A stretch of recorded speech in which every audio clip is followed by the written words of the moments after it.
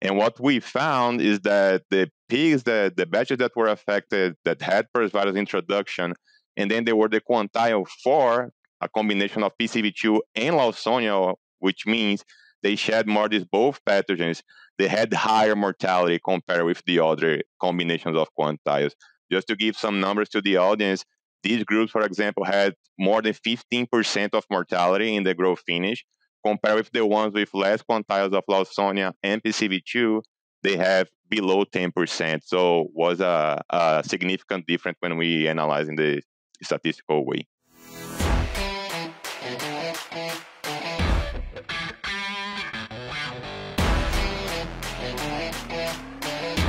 Welcome to the Swine Health Blackbelt Podcast, the latest swine health research digested for you. My name is Dr. Clayton Johnson, and I'm the host of the podcast. Joining me in our studios this week is Dr. Guilherme Cezar.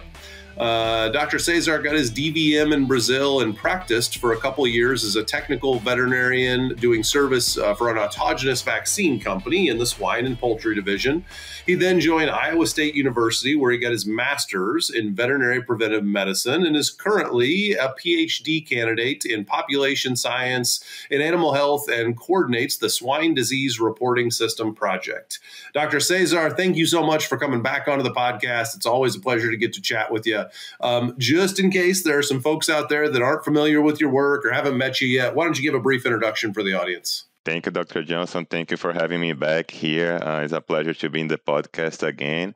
Like you said, I'm a veterinarian. I got my degree in Brazil, my DVM, and then I started to work in the industry there, like as a technical services in a autogenous vaccine company, and moved to do my PhD here at Iowa State University, where I'm doing like research mostly regarding co-infections of pathogens in the field. And also I coordinate the swine disease reporting system that most of the industry is familiar, that we monitor swine pathogens here through PCR data and also sequencing. Salmonella presents significant challenges to pig health and performance and poses food safety risks to humans. As the first and only vaccine offering live attenuated strains of both Salmonella cholerae and Typhimurium, Enterosol Salmonella TC from Boehringer Ingelheim protects pigs against both serotypes with a single oral dose. Talk to your Boehringer Ingelheim representative to learn more. Well, you have a unique perspective on all the different pathogens that we see. You certainly have a perspective on, the importance of pathogen management through your life as a practicing veterinarian. And you've, through SDRS, seen all the different, diagnoses that we come up with. You got a chance to talk to work on a project called the Dynamic Pig Health Project and try to understand some of these pathogen relationships with performance. Very complicated, right? Especially when multiple pathogens are involved. So if you would, Guilherme, why don't you start by just giving the audience an overview of that project? What was it you were trying to study? How did you try to evaluate the pathogens and their impact? And, we'll talk about what you learned from it. Perfect, Dr. Johnson. Yeah, we have seen like in the field that usually we separate like pathogens in buckets, right? Like, we have respiratory pathogens in my farm or enteric pathogens in my farm. But we don't assess like the interaction among different systems, right? Like if we have an animal that affected by digestive cases or like respiratory problems, how these two pathogens are interacting. And then trying to answer this question, we have a partnership in the field epidemiology team here at Iowa State University and Boehringer Ingelheim that join forces with us to assess like this burden, let's say, of these co-infections in the field. And the Dynamic Pig Health project born from this partnership that we have done. And what we did, like for a start, the starting point of this project was following up several flows of growth finished pigs in one production system in particular. To be more precise, 75 batches that we could follow up, throwing some oral fluid since the weaning age until these animals go to the slaughterhouse. So basically from 3 weeks of age until 30 weeks of age. And then every 2 weeks, we were like using these oral fluids to assess the detection of mainly 3 pathogens that we started at this point. That was PRRS virus, PCV2, and also Lawsonia. And then after that, after doing all these testing results that we got, and just to give some numbers to the audience, these were more than 46,000 pigs that were following up throughout this period of more than 1 year. As I mentioned, 75 batches, but we selected the ones who had the higher performance in terms of average daily gain and mortality, and the one with the lowest performance as well, to do a comparison between them in these detection patterns of Lawsonia, PCV2, and PRRS virus. You did a lot of diagnostics, Guilherme, and for PRRS virus, we have a classification system. We have the AASV classification system, but admittedly, for PCV2 and for Lawsonia, we don't really have that. Did you come up with a classification system for those pathogens, a way to kind of put those batches of pigs into a status 1 Lawsonia or status 2, status 3, etc.? And could you talk about how you categorize that?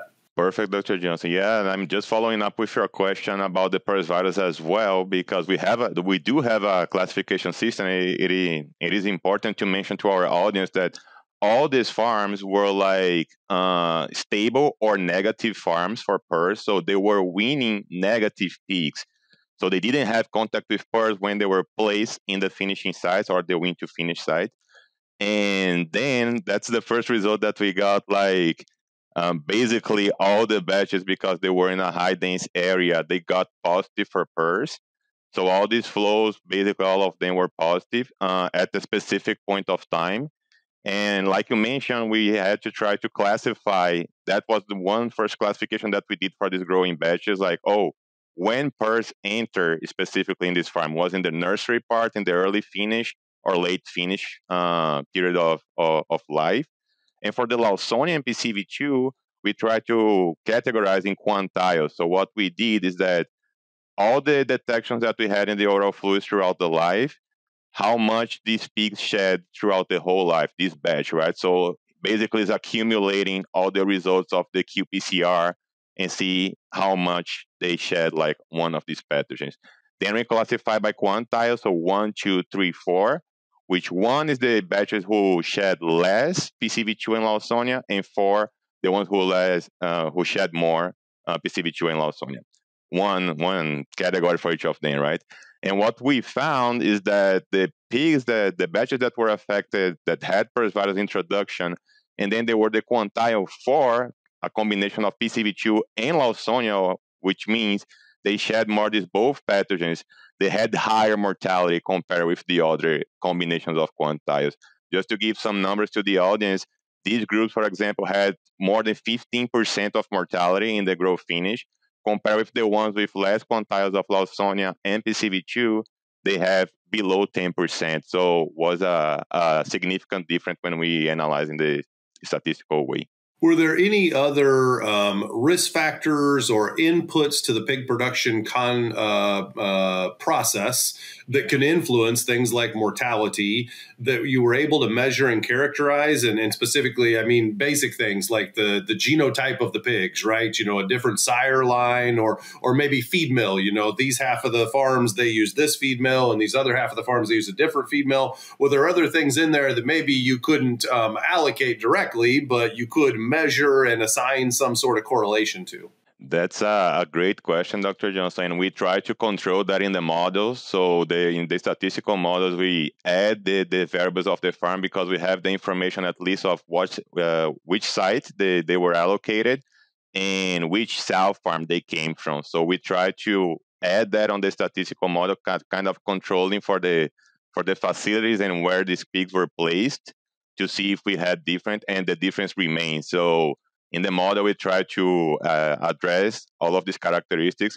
Some things, of course, we don't have, like in the model, because we don't have all the data, right? But at least controlling for the farm effect itself, we could do that. Did you see that the source farm, the sow farm or the breeder farm, the site 1, did you see that have a direct impact? As in, the batches from this sow farm, they always ended up in quartile 4, or they always had a lot of Lawsonia. Were there any direct correlations to PCV2 or Lawsonia volume that you could just assign to the source farm?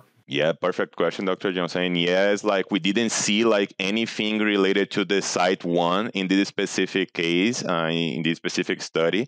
And that what give us even more like evidence that what happened in the growth finish is exactly what impacted there and not exactly like the effect of the sow farm that they were coming from. So um, exactly what happened in the growth finish site and this introduction of these pathogens is that what caused like these specific problems that we evaluate in this study. There's a whole bunch of finishing people that don't like that message at all, Guilherme. Step number one, and I'm as guilty of this as anybody. Step number one in finishing is blame the sow farm until proven otherwise. And I know that I'm making a joke there, right? But I think that's a very important observation that in this situation, like you said, we observed it being basically what happened in finishing was what impacted the results, and it wasn't directly correlated to source. Last question, Guilherme. I'll ask you to put your veterinarian hat on. You've got 3 pathogens that are an opportunity that you studied pretty in depth and you see the performance on. Let's say that producer calls you up and says, Guilherme, I don't care what it is, but I want the mortality to be better. Which pathogen would you target to work on first? And not necessarily what's the most impactful, but what do you think is the best value because you can move the needle, so to say, or you can make an improvement very fast with medicine or, biosecurity or vaccines, whatever. Which pathogen would you try to tackle first? Or do you think it's silly to tackle one and you absolutely need to try and tackle all 3 of them? That's a great question, Dr. Johnson. And that's one thing that I think is the message of the project itself. That is, we cannot focus in one single pathogen in the swine industry, unfortunately. We have faced multiple of them all the time. And sometimes we cannot control all of them. It's like you said, we cannot tackle the 3 of them at the same time. But at least one message that I see is that the timing affected as well. So when PRRS entered the farm, it was in the nursery age or the early finish or the late finish also impacts. So if you can push the disease to happen as late as possible, for example, in case if a disease that we're not going to see a lot of mortality when it enters, or if we can avoid them to happen at the same time, that's a problem as well, right? If we get a introduction of multiple pathogens in one single point, it's going to be worse than get all the introductions of them, but at different times of the life of the animal, right? So then we can tackle them separately, So that's, I think, would be the main message of the project. But coming back to your question, for sure, PRRS virus is always the target, right? Affects the immunology of the animal, right? So they get immune depressed.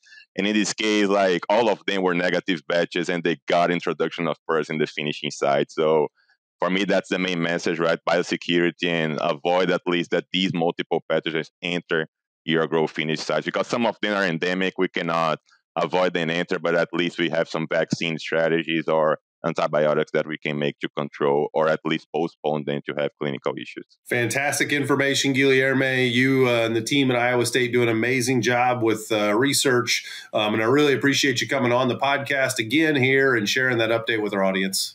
Thank you, Dr. Johnson. My pleasure to be here again. Well, we got to thank the audience, Guilherme. To the folks out there that listen, thank you very much for being a part of this. Please like and subscribe to the podcast if you would. It helps to get the message that Guilherme has and all our awesome guests has out to everybody. Please go to the website, check it out. If you haven't seen our other episodes, if you're a new listener, go to the website, swinehealthblackbelt.com, where you can find this episode with Guilherme. You can find the last episode we did with Guilherme and every episode we've done in between. So please check that website out if you haven't. For Dr. Guilherme Cezar, I'm Dr. Clayton Johnson. It's been our pleasure to chat with you about dynamic pig health, and we certainly hope you have a great rest of your day. Thank you, Dr. Johnson.